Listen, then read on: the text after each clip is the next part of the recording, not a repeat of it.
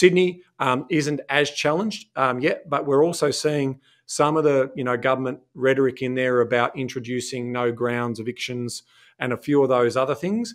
That's going to put a little bit of a question mark on the sentiment and confidence of someone coming into that Sydney market as well. So both of those markets are challenged by affordability and borrowing power.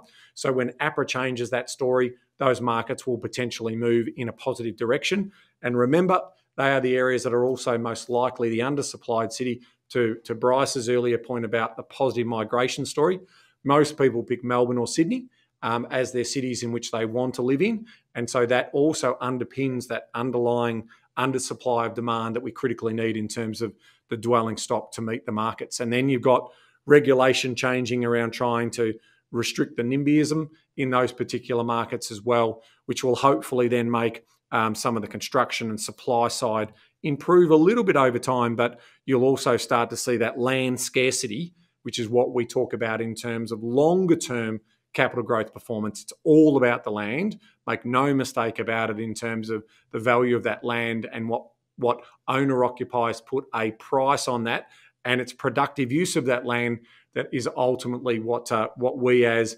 investors also look at as well. So if you zoom out to 2030, where do you want to hold real estate? Well, we've always said try and have one in Sydney, try and have one in Melbourne. And if this becomes your opportunity to be able to do that, and your cash flow allows and your situation allows, who knows, might be the reason for doing it.